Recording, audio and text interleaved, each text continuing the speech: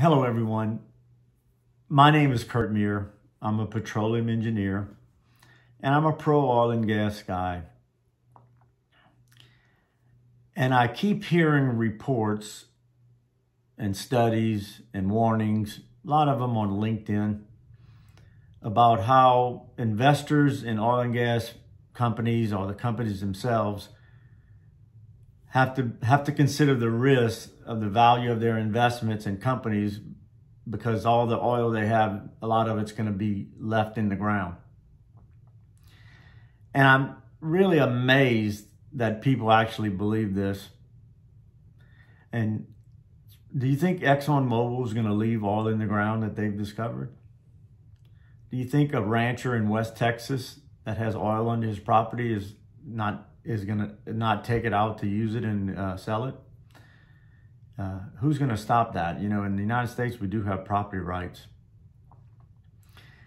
But it's just amazing to me that people would actually believe that oil company investments are bad because they're not going to exploit their reserves. And that if we do, it's so terrible that we're all going to die. I just can't understand people believing this. But we live in a crazy world, but I'm trying to study and learn a little bit more about it. I am biased because I do work in the oil and gas industry.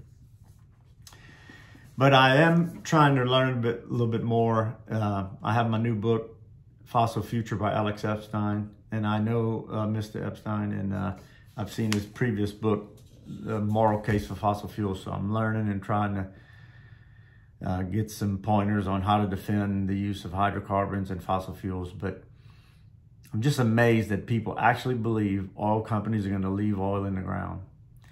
Am I crazy to believe that? But anyway, I'd like to get your opinion. Please leave me some comments or get in touch. Thanks.